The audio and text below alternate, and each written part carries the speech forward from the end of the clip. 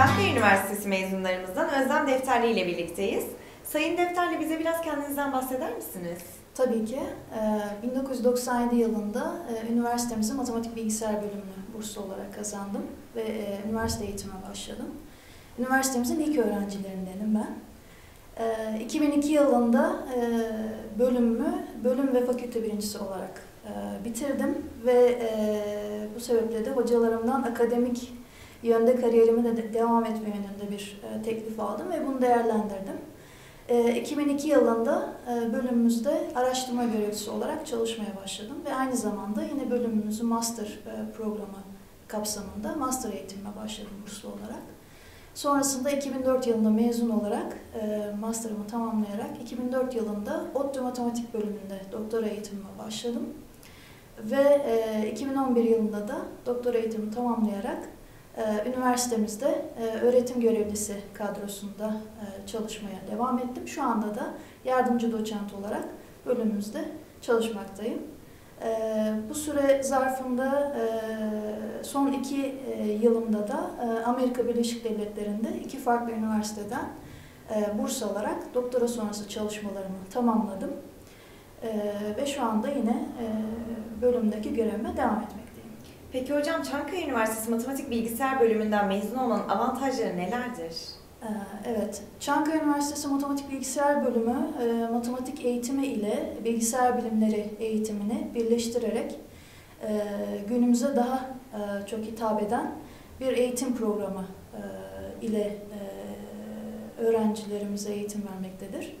Eğitim programımızın tamamıyla İngilizce olması ve eğitim kadromuzun alanında uzman hocalarımızdan oluşuyor olması, çok güçlü bir kadroya sahip olmamız, bölümümüzün çift ana dal, yan dal gibi çeşitli imkanlarının olması, bunlar bölümümüzden mezun olmada öğrencilerimize sağlanacak avantajlardan bazılarıdır.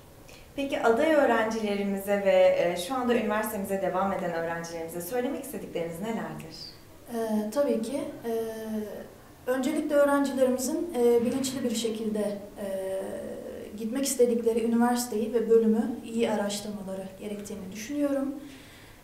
Ve üniversitenin eğitim kadrosunu incelemeleri gerektiğini, devam etmek istedikleri bölümde araştırma olanaklarını, daha önce de bahsettiğim gibi çift dal, yan dal olanaklarının olup olmadığını, çeşitli yurt dışındaki çeşitli üniversitelerle Erasmus gibi anlaşmaların, faaliyetlerin olup olmadığını bakmalarını tavsiye ederim. Ben de kendi eğitimim sırasında Matematik Bilgisayar Bölümünde eğitimimi yaparken aynı zamanda bilgisayar mühendisliği alanında çift dal ve yan dal programlarını takip ederek bilgisayar mühendisliğinde yan dal eğitimimi aldım.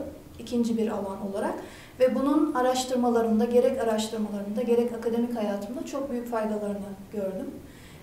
Aynı zamanda İngilizce eğitim almamızın da çok büyük faydalarını gördüm. Gerek doktora eğitim sırasında, gerekse doktora sonrası yurt dışındaki araştırmalarım sırasında. Dolayısıyla bu kriterlere bakmalarını tavsiye ediyorum öğrencilerimize. Teşekkür ederiz hocam. Çankaya Üniversitesi mezunlarımızdan yardımcı doçent doktor Özlem DEFTERLİ ile birlikteydik. Tekrardan teşekkür ederiz hocam. Ben teşekkür ederim.